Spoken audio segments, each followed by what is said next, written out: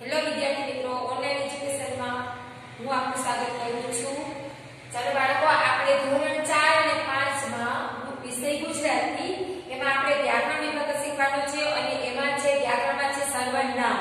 તો બાળકો, સર્વનામ એટલે શું એ પહેલા સમજી લો કે જે કોઈ અક્ષર છે કે જે નામને બદલે વપરાતો હોય એને સર્વનામને બદલે જે શબ્દ વપરાય તેને સર્વનામ કહેવાય છે। તો આપણે એના ઉદાહરણ દ્વારા સમજીએ।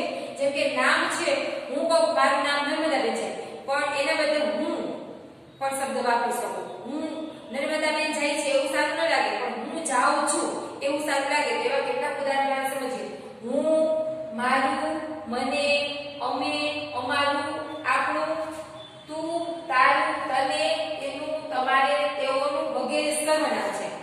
તું, તમે, તેને, તેઓનું જે કંઈ આપણે નામને બદલે મૂકીએ છીએ એને સર્વનામ કહેવાય છે। તો આપણે સર્વનામ વિશે ઉદાહરણ દ્વારા સમજીએ। તો એમ છોકરો કે અહીંયા મેં એક આખો પેરેગ્રાફ લખ્યો છે અને એ પેરેગ્રાફને પાછું સર્વનામ લખીને કેમ લખી શકાય એ પણ મેં તમને સમજાવતી જાઉં છું। આરે જો અહીંયા લખ્યું છે કે રમેશ ગામડામાં ભણે છે, રમેશ ભણવામાં હોશિયાર છે, રમેશ હંમેશા પહેલા ક્રમે એટલે પહેલા નંબરે જ આવે છે, રમેશ ડોક્ટર બનવા ઈચ્છે છે, રમેશ તે માટે ઘણી મહેનત કરે છે, તેના શિક્ષકોને રમેશ પર ગર્વ છે।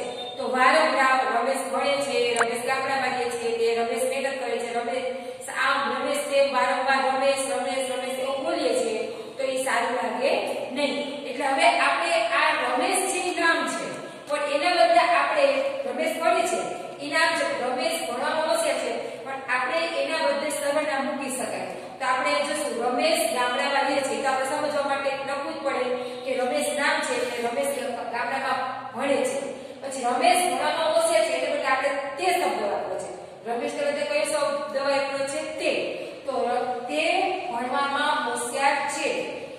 રમેશ હંમેશા પહેલા ક્રમે આવે છે, તો આપણે રમેશ ન બોલવાનું, એને બદલે આપણે તે શબ્દ બોલવાનું, તે હંમેશા પહેલા ક્રમે જ આવે છે। પછી રમેશ ડોક્ટર બનવા ઈચ્છે છે એને બદલે તે ડોક્ટર બનવા ઈચ્છે છે।